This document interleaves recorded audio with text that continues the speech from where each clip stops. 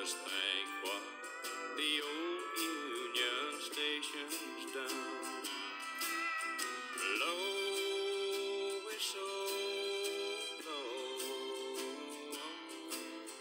watch them old freight trains roll as they roll through Union Station.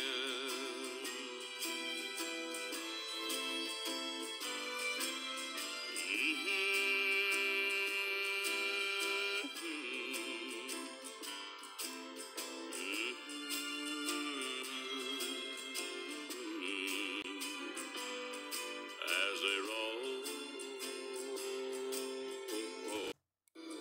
Union Station.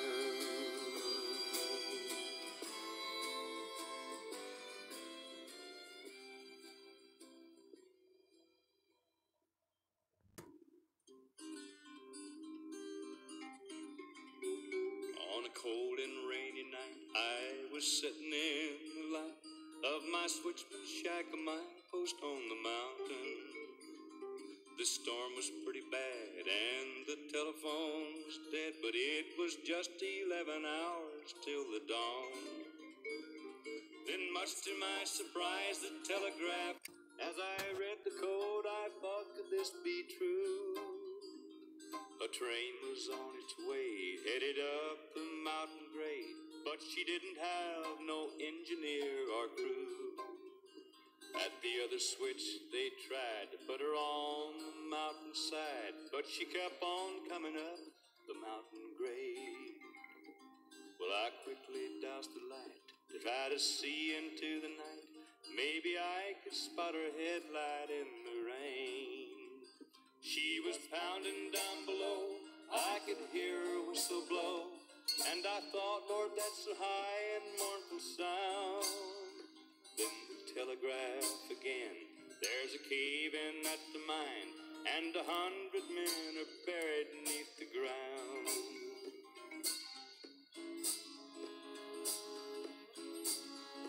Lord, she's coming now, I see, round the bend and straight at me, and her boiler's glowing red as coal in hell.